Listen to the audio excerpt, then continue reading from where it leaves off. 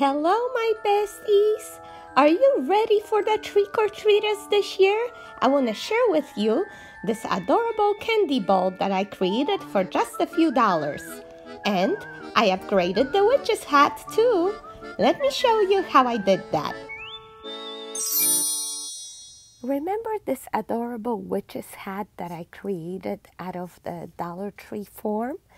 Well, I just got these cute leg steaks from my sister, and they match so perfectly.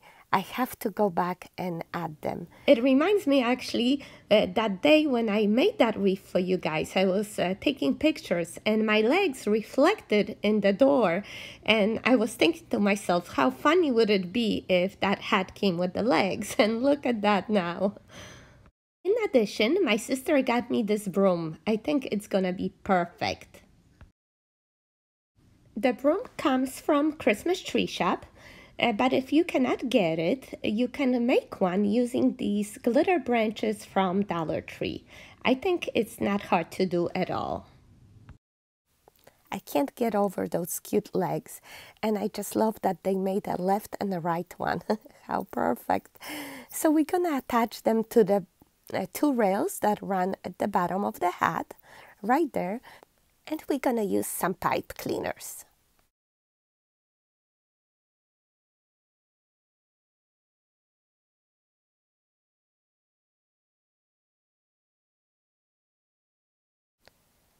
I do 2 pipe cleaners per each leg, just like so.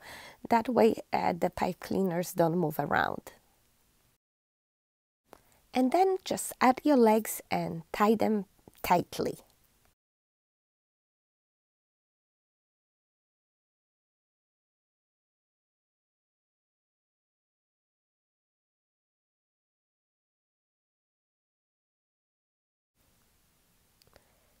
When done, flip it over and just see how it looks. Make sure the stockings are showing nicely. So adorable. And I actually go back second time and close it even tighter. Next, I decide to add that broom at the bottom at an angle, something like this. Hold the spot and attach it nicely with 2 additional pipe cleaners.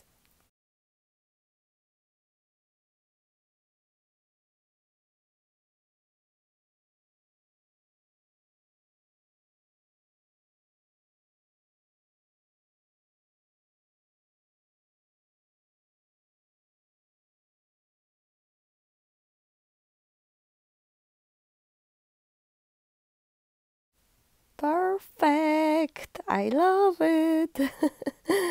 One of you suggested to add a bow at the tip of a hat, and I thought, why not? I have some of this purple ribbon from Dollar Tree, so I cut 3 short pieces and 1 longer piece.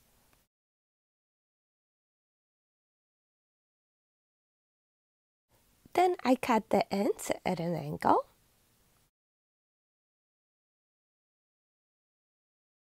And I pinch each piece of ribbon in the middle and hold it, and add another one, pinch and hold it,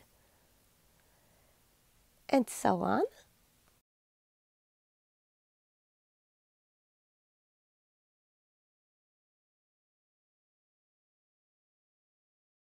And then tie it together with a piece of floral wire.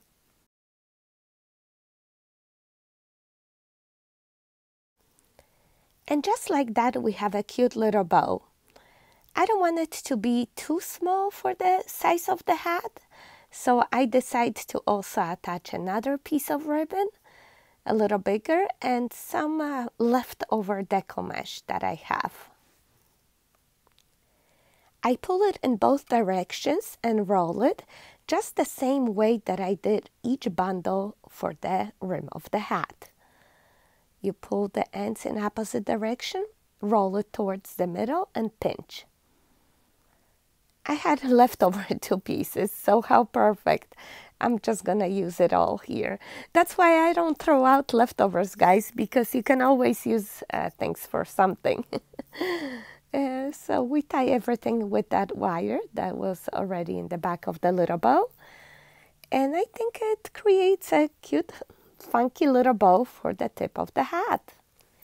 And there you go. You just attach it with the wire from the back, and this is how it looks. Do you like it better now? Please comment down below and let me know. And here is those adorable legs. Oh my goodness. I think they really took that wreath hat to another level. I love it so much, and oh, this is such a big piece, guys. I told you it takes almost my whole door, but now with the legs it really does. It's such a huge statement piece. I love it so much, and let me know in comments down below, did any of you attempt to make this hat already, and how did it come out? How do you like it? And I think the broom is perfect here as well. And look at those two cuties. Give me a thumbs up if you like to see them in my video. And now let's make the Witches Cauldron. We get the bucket from Dollar Tree and a set of those fabric legs. I have here some leftover green deco mesh, ribbons from Dollar Tree, and tubes from the paper towels. Remember the second witch's wreath that I made? I did the same thing. I cut off the legs and insert the paper towel tubes to make the legs stiff.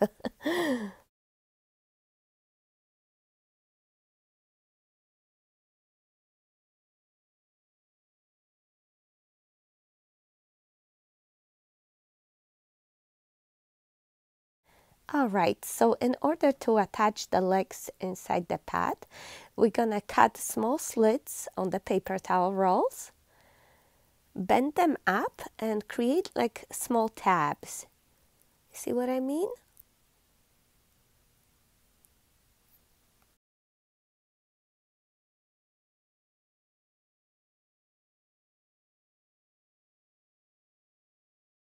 I don't want the legs glued straight up. I want them tilted to left and right. So I'm gonna use an iced tea cup to help me raise them. Do you see what I mean? Something like that. So first I glue that cup inside the pad. And then I glue in the legs the way I showed you at an angle.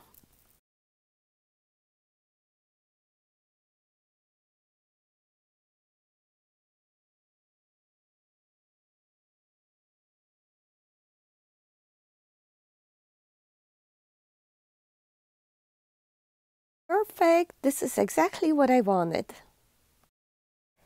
Then you fill the bottom with some tissue paper.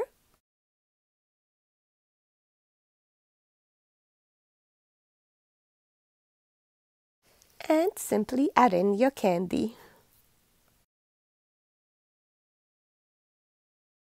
And now we can decorate the pad as we wish. If you want to attach a bow, here's a very simple instructions. Cut 2 pieces of ribbon about 24 inches long. Next measure 5 inches loop, pinch it and hold it. And same with the second one, 5 inches pinch and hold. Grab a floral wire and tie it together.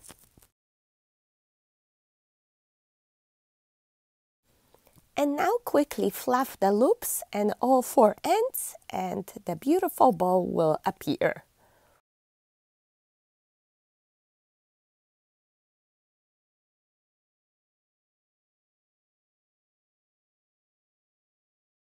Before we attach the bow, let's attach some deco mesh to the rim of the pad. I'm thinking to create like a woozing witch's brew illusion. I have cut my pipe cleaners in half, so I have small pieces that I could use to attach the deco mesh. I'm gonna attach it to a handle.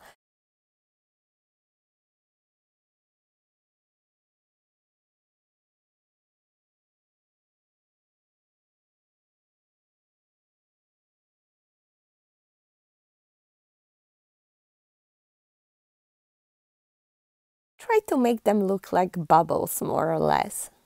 And then I do exact same thing on the other side. I'm just attaching with the pipe cleaner to the small holes that are there on both sides.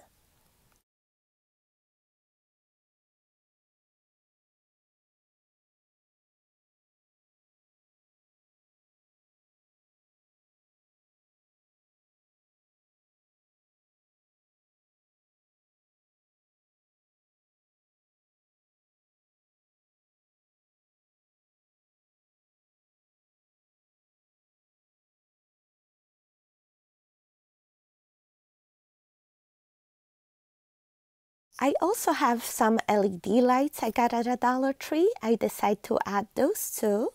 I stick the battery pack somewhere on the side with the switch up so I could easily reach it. And then I attach the lights around the rim with some pipe cleaners.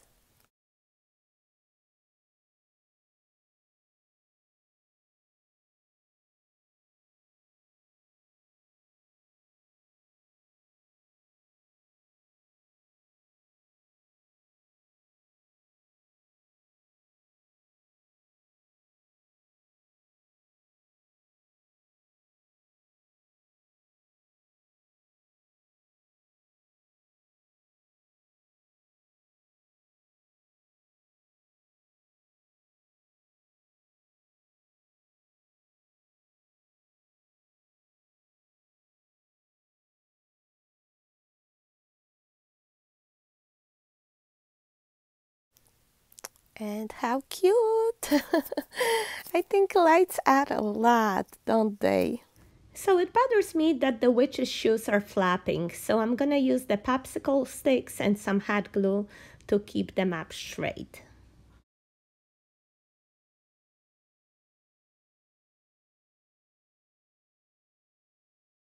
And when dry, I cut off the excess. And then I cover the sticks with some ribbon.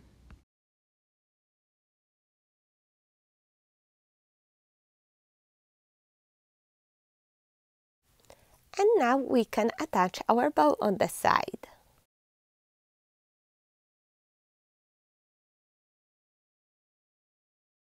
Feel free to embellish it some more with anything you might have. I have an extra spider left over, so I'm gonna put it right here. Some cockroaches are always nice too.